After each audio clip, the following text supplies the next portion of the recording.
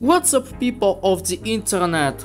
I'm the Big Boat here with yet another video. In this video we'll be testing the Intel Celeron N2840, which is a CPU based on the Silvermont architecture and part of the Bay family of power efficient processors. It has 2 cores and 2 threads, and it has a frequency of up to 2.58 GHz.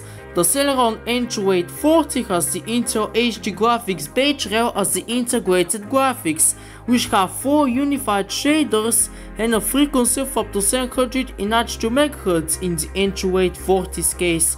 It's also based on the Intel HD 4000 architecture while using the latest drivers for it available. You also have 4GB of RAM in single channel mode, as well as a 500GB hard drive for the operating system and a 1TB external one on which the games are installed. As for operating system, we're using Windows X Lite Optimum 10 Pro version 2. You can find the full description of the specs in the video description down below. Today, we'll be benchmarking 2 dying simulators in one video, Hotline Miami 1 and Hotline Miami 2 wrong number. Shout out to the dude who requested them. We're first gonna benchmark Hotline Miami 1, and after that, we'll see how the second game runs. So let's get straight to the points now.